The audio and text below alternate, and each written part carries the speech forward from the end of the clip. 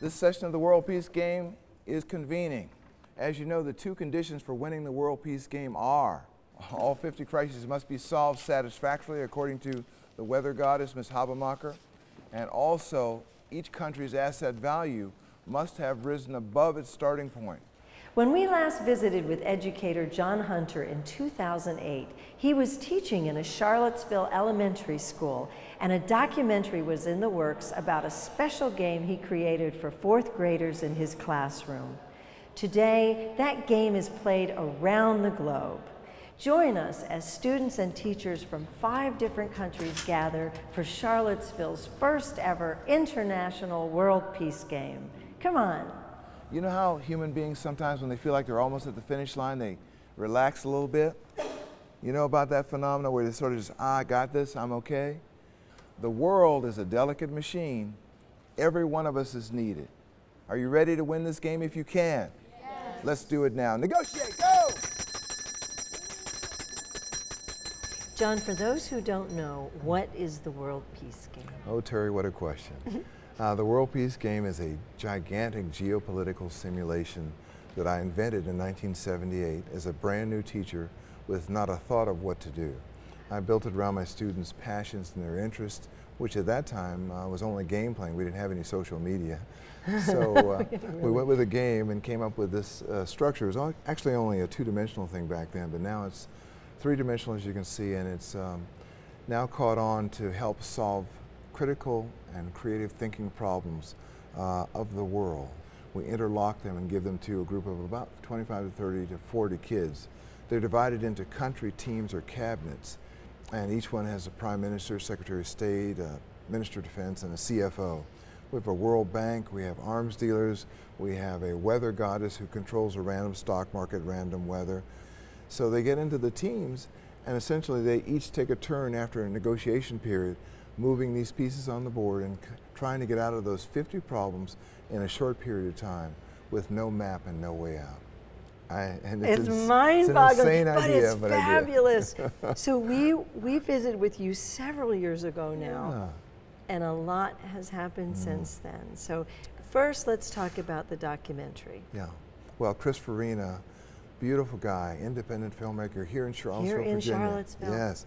And he approached me in 2005. He said, I'd like to make a film, an independent film, and I got very excited thinking we were going to Hollywood. And he said, no, that means I have no money. It's going to be a very small budget film. So he made the film. World Peace and Other Fourth Grade Achievements. That's the title of it. But the film screened at South by Southwest in Austin, Texas.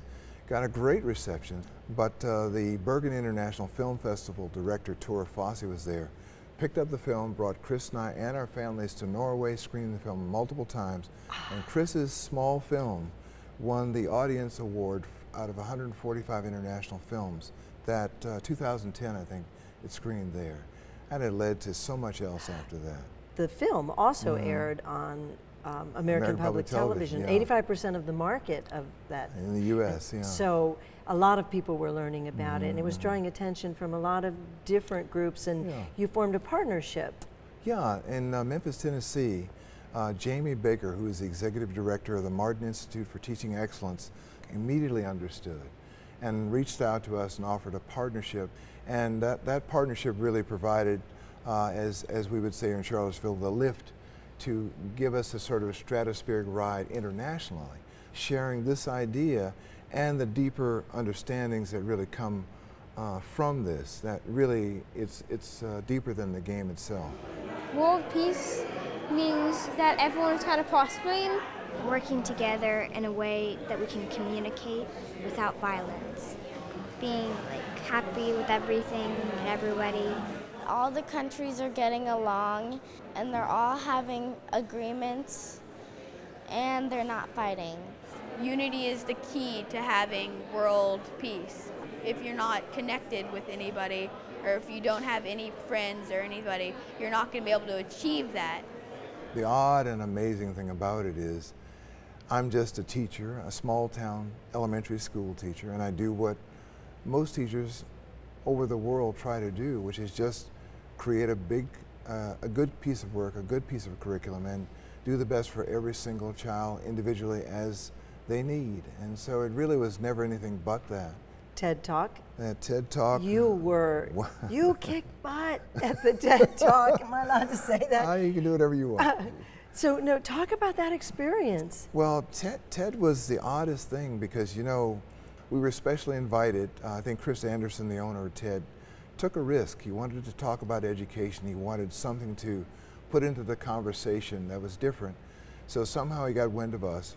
Next thing we knew, we were in there with Bill Gates and Goldie Hawn and Peter Gabriel, and they're walking around like normal people. And I'm on the TED main stage and scared out of my mind. And the lights are blinding, but somehow it all came off. And that just led to so much else after the TED Talk. Well, and then for the first time in Charlottesville, you've held an International World Peace Game camp. Talk about that. It was an incredibly moving thing, Terry. We've had a funder, an individual who provided the means for us to bring teachers from 5 countries and about a dozen U.S. cities here for 1 week. These are trained facilitators, people I've trained over the last 4 years. So this week has been the masterclass teachers and 36 students solving problems of the world and taking the teaching to a higher level. How much money does your country need? 100 billion. Yeah, I can't help you. It is the most extraordinary thing I have ever seen or had the privilege to be a part of. I've learned through the game that the stronger my own opinions are, or anyone's opinions, the more limited your world becomes, the more limited your thinking becomes. I didn't learn that until I watched these children, really, you know? And these are the lessons that are going to change the world. Students genuinely want to be able to make decisions in their lives. They genuinely want autonomy. They want to be a part of something real. They want to be a part of something that is important. And this game allows them to do all of that. In addition, it allows them to speak their minds and be a true integral part of the solution and the process. I didn't expect it to be this hard. Like, when I opened the dossier, I was like, okay, and then I saw the packet of crisis number 11. If you make one mistake, you might lose the whole game. I did not expect that. It was really hard. It was just fun to be the head of a country. It was awesome in negotiation time. Like, people were handing me like 50 different things to sign, and I had to like do all that. Mr. Riccabona, please sign it. Mr. Riccabona, we have just said what except the secret empire. Now will you please sign it? Why does everyone... Talk about how the week played out.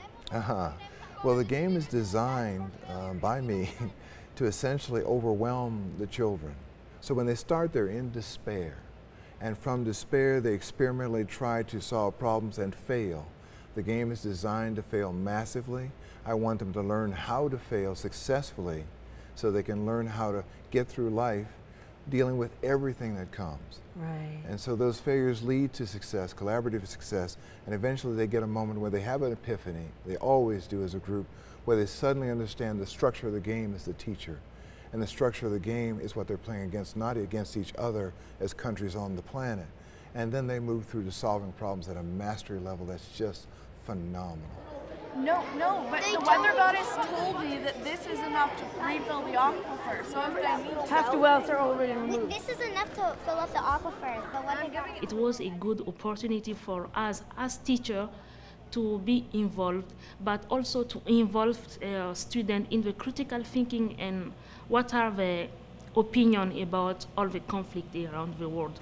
Conflict is inevitable, but being determined to bring forward a strong commitment to making the best possible outcome happen, that's critical. Without that, we lose the world. Now finally with this game, I've got the feeling that there really is hope, and I'm quite confident, yes. I'm hopeful, very hopeful, and especially after this week, because it was really very inspiring.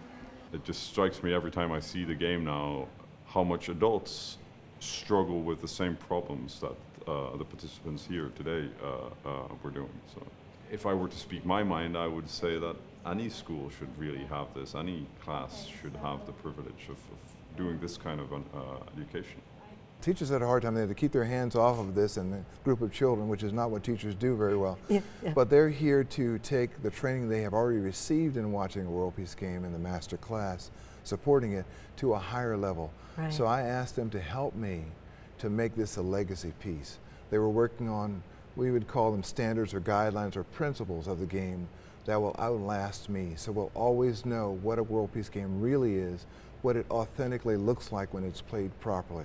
So talk about some of the exciting places that you have presented the World Peace Game. Well, you know, we've been invited to talk at institutions of higher education, Harvard, we've been to Stanford, we've been to Google headquarters, IDEO in Silicon Valley has invited us to give a talk to their campus. Strangely enough, the film has screened at the United Nations. Chris and I and the Martin Institute representative Jamie Baker went and screened the film, and we were invited to the Pentagon on several occasions with my 9-year-olds. We talked with Defense Secretary Leon Panetta for a half an hour about his problems and he about ours, and we saw eye to eye on solutions. It's amazing. Talk about what's coming up with this. We were shocked. We received an award in 2012 from the Globart organization, an NGO in Vienna, Austria. They asked us to do a World Peace Game, and they supported the funding for that. This is in German. I'm speaking English, the students are translating into German. We Skyped with another World Peace Game I had trained the facilitator for in Romania simultaneously, and one of our 10-year-old Minister of Defenses translated from Romanian into German and English in the room. He was a real international diplomat at that moment. But meanwhile, offers from Taiwan and South Korea, Japan, we get calls from mainland China quite often, actually. This is so exciting. Who would know, you know? What's in store for you?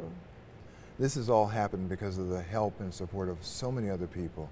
I would say I stand on their shoulders. It's literally true. We're so interdependent. And the heart of this game is self-introspection, so every day I try and relentlessly weed out the faults and clear the filters and the preconceptions so I can see what actually exists, what we actually ought to do. The world seems to have opened to the game, so we're simply going to go and see where we're led and follow that and try and be as helpful as we can. The World Peace Game is won. Fixing all the problems is fun and challenging, and if I could do the World Peace Game again, I would. I would just like to say this is one of the greatest experiences in my life, and I feel like if I can beat this game, I can do really anything I want to in life.